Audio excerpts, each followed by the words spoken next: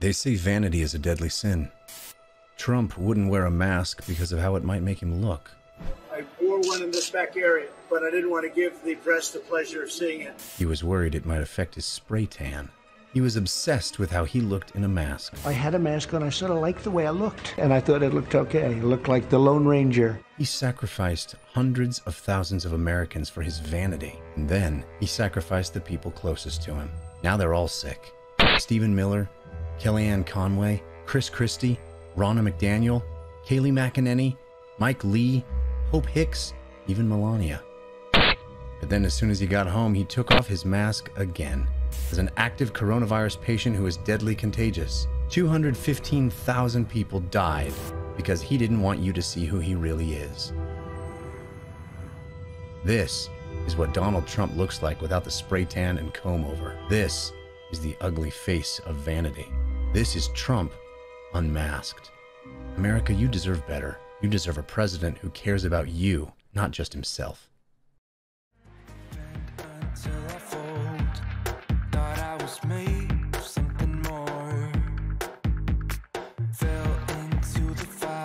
This is Brer Caleb, Ph.D. My pen name is of a citizen of the other kingdom, and the Ph.D. stands for post-hole digger. We will continue to dig for a proper foundation for the prodigal son and daughter. 3 blind mice and the plight of my struggles. If you could see me, I wish I could share with you my most profound feeling, for you might think I don't understand. You think nobody knows the trouble you've seen. The test of a first-rate intelligence is the ability to hold 2 opposing ideas in mind and still retain the ability to function. The next best thing is to take you along my journey and share with you my discoveries. As I wish I could put my arm around you and pull you in his divine presence, the Shekinah glory of Adonai God, I cannot. The insightful ability of an educated, anointed mind can grasp all non-essential dynamics that one must bring together to form and embody the higher vision of reality. The secrets of how to survive temptation. It would be best if someone cares for you, and occasionally that can make all the difference in the world. Everyone needs a man of God for encouragement. Honestly, a stranger is anyone who is not your friend. Secrets of how to survive temptation. A deception protocol channel is a place where we will be dealing with some sensitive issues which others often avoid. The word stupid does not exist here, for there are merely untutored individuals. I am a professional Ph.D. from Canada. And my class was minimal. As far as I recall, I was the only one in my class that qualified for the Desert University. This course took me about 40 years, of which 12 years in a legal battle in the High Court, as they like to call inside maximum security. New and improved spiritual warfare on boogers. You know, I even took a course, New and Improved Spiritual Warfare on Boogers. I got a diploma to prove it. It occurs when the object clogs the nostril, making it difficult for air to move through the nasal passage. Your child may make whistling noises when breathing through their nose. A stuck object would cause this noise. Brer Caleb, Ph.D. Tough times never last, tough people do.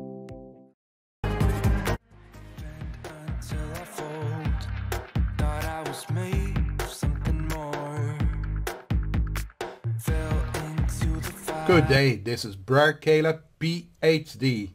and my Ph.D. stands for post-hole digger. Folks, as we are facing reality, the United States has their president, Mr. Biden-elect, and Kamala Harris, vice president, first female. Remarkable times are developing right in front of our eyes. Yet, what really concerns me is the fixation of the body of Christ. We have discussed before that there are about 2.5 billion Christians, people that call themselves believers, people that sincerely seek the presence of the Lord.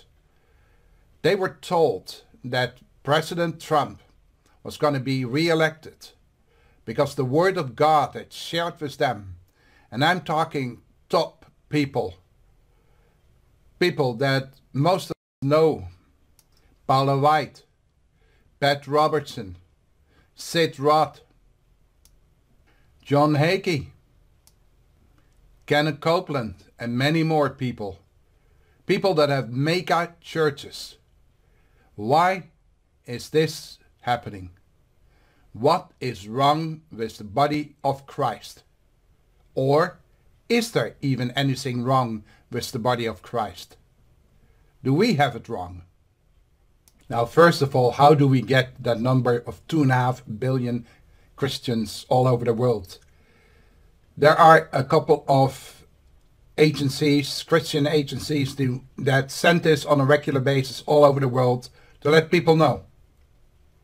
So this is not something I came up with.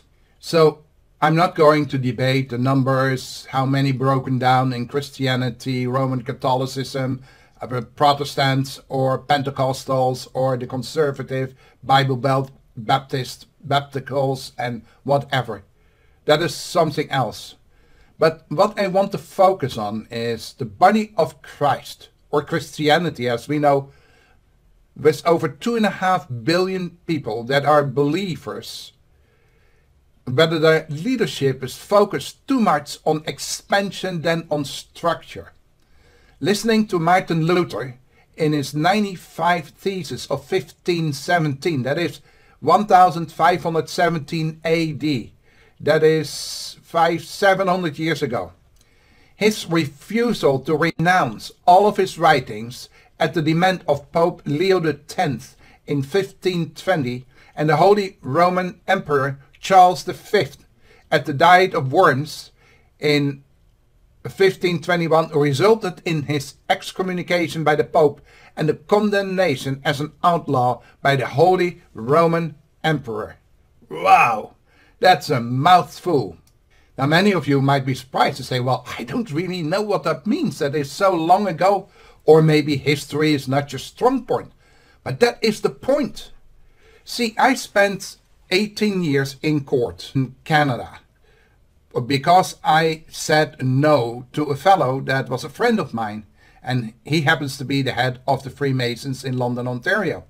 He lived in a nice big house, 15,000 square foot home, which is the equivalent of 1,500 square meters. He had everything that he wanted, but when he heard the developments in my business, he wanted that. And when I turned him down, he told me that I would regret it, because he would show how much power he has. And I knew about some of the stuff of Freemasons, but never paid attention to it. I should have. And so the next couple of years, in total 15 years, 1997 to 2015, I was in court. And if I wasn't in court, I was in jail. And we lost millions of dollars to lawyers. And when we had no more money, we had to defend ourselves, which we did. And we won a couple of times on appeal. And that got us basically back to the Netherlands. And now that I'm here, writing down in a book, Deception Protocol, the Prodigal Son Blueprint, I realized that this was a spiritual development. It was not just an experience of a businessman generating lots of money, losing it all because of blah, blah, blah, blah. That is actually not really important. What is important is the development, spiritual development. What can we learn out of this situation? The same that I see with the church, the body of Christ, the leadership. See, when Yeshua HaMashiach, to most of you known as Jesus, was on this world, he started a movement. But was he supposed to start a movement? All he came for was to do the will of God. And what was the will of God? The will of God was to hold up his commandments. When I say commandments, the law, the word of God. Because God's word is law. Why do I say that? Because when God created this world, what happened? This world started spinning and it stayed there. And up till now, with all our computer powers, we can still not understand what God did, how he created this, and how it is possible that we as mankind can live. Now, there are certain dimensions. When the interruption came by Satan, the devil, or Lucifer, the angel, the archangel, the fallen one, he was concerned because he saw that Adam and Eve were happy. They were in the presence of the Lord, the Creator, and there was something else happening. God personally was training Adam and Eve.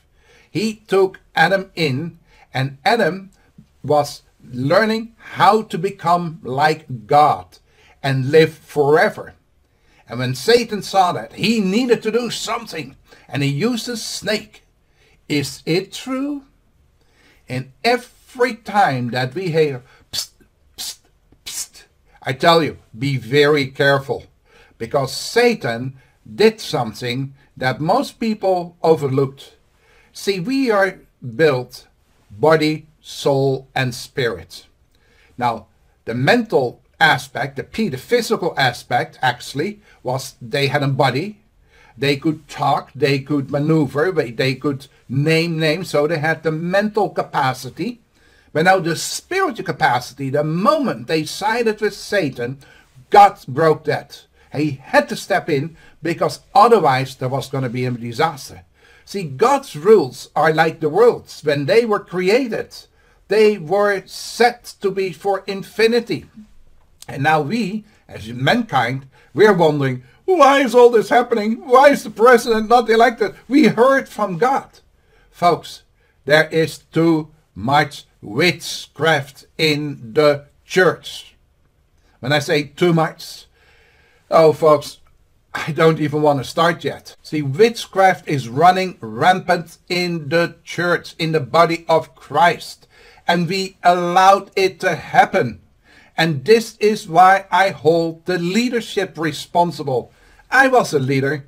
I was an evangelist. I was traveling around teaching people the gospel. I was raised in a family, a Christian family. Folks, I did all the schooling and studying and blah, blah, blah, blah. But the more I asked why, in several occasions, the first time I got excommunicated, I was wondering what in the world is going on.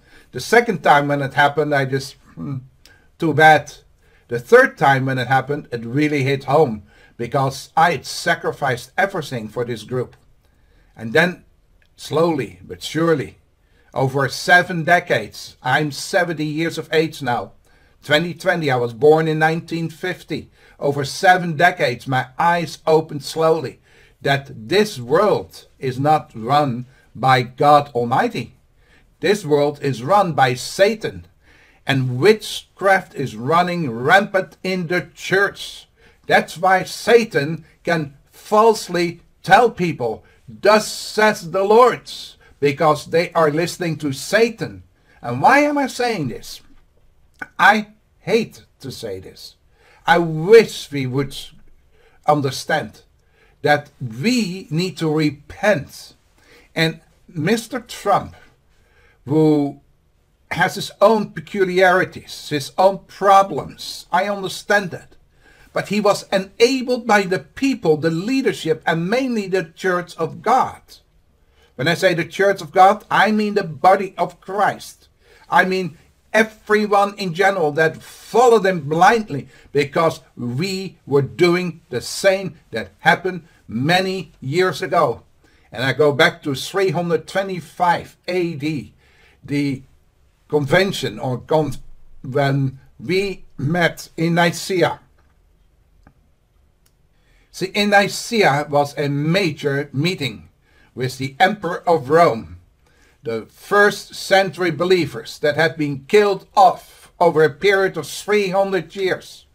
If you do not believe, and then the emperor said, you will follow my decree, or else. And or else meant you were thrown in the arena, eaten by the lions, or attacked by the lions, or killed by soldiers. Folks, we have, as a society, as a Christian society, as the body of Christ, allowed Satan to come back in. And now we, as a society, the leadership, quote unquote, we have to repent and find out why we allowed paganism, Moloch, and all that prayer and worship to Satan in our church. God did not order a new church. God ordered to follow the law, to fulfill the law. God said to follow the way, the truth, and the light. See, what is holding us back? What is making us ineffective? And I don't care how many hours you speak in tongues, because it has no value. The true value is when you repent and come back to where God wanted us to be. Is it too late? No, it's not too late, unless God tells us so. But if you want to repent and ask God for insight and understanding, then we will see what God meant. The way, the road less traveled, the narrow way. And when we do witchcraft, and you say, but what do we do? We have no witchcraft. You pray with your cross in your hands, your Hail Marys. Do I have to continue? The Trinity, God the Father, God the Son, and God the Holy Spirit. Folks, you need to re-evaluate what your principles are. God spoke, and he said, I want you to follow the way, the truth, and the light. And what did Jesus do? Yeshua HaMashiach, he was the first one. He was our brother. He is not God. He is our brother that went to the Father, our Father. And so as he went, we are supposed to follow him, not make him another God and deity because the Emperor of Rome or Mr. Trump or Mr. whoever is in charge of the body of Christ. And even the Pope, folks, you got it you are in a pickle, a big pickle. It took me 70 years to understand this. So don't think it is easy because we have been so brainwashed that you think that's impossible. But going back in business, I stood for almost 20 years before judges. And when I learned in the legal profession, you gotta go back to the evidence. And if the evidence proves that you were wrong, then you are guilty. If the evidence proves that you are right, then you are free. Now, if you have a corrupt judge, that's a different story. But reality is that evidence will prove that Yeshua HaMashiach came to serve God. There is one God, and he fulfilled the law. So we have to go back to the law. And if the law means that we are fulfilling the law in the love of God and for the love of God, not because we want to kill and destroy, but because we love the Lord. And we understand now that the 10 commandments are the 10 guidelines. That is the minimum. That is how the kingdom of God works. And if we cannot love each other, if we hate each other, if we pursue each other with lies and cheating and money, then you are, folks, on the wrong track. Because the kingdom of God is an awesome place. Please, hear what I share with you. God bless you. And remember, tough times never last. But tough people, they do. Thank you. Bye for now.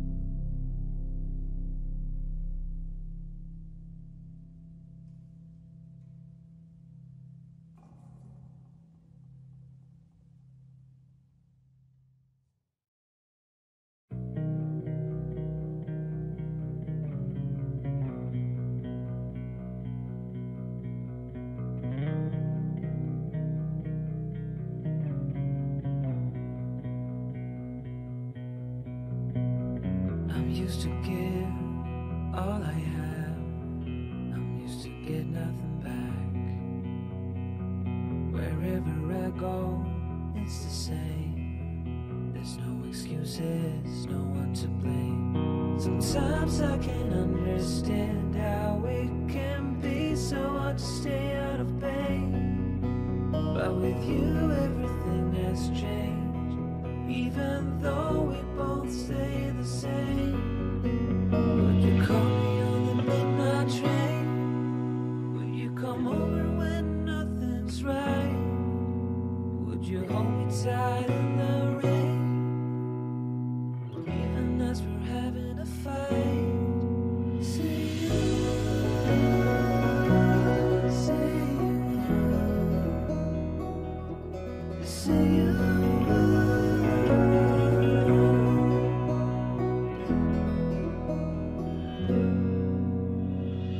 I'm used to give up 100 times. It's never been worth it, but now there is so much to say. This time it is different. Sometimes I can't understand how it can be so hard to stay out of pain. But with you everything has changed, even though we both stay the same. Would you call me on the midnight train? Would you come over when nothing's right? Would you hold me tight in the rain, even as we're having a fight? Say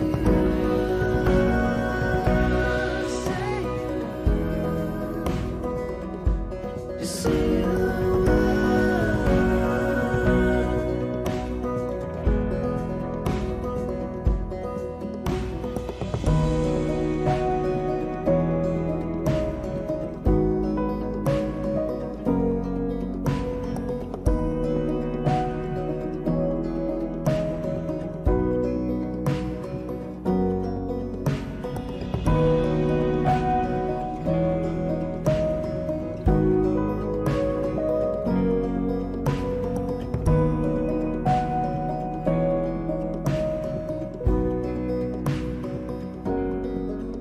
Would you call me on the midnight train? Would you come over when nothing's right? Would you hold me tight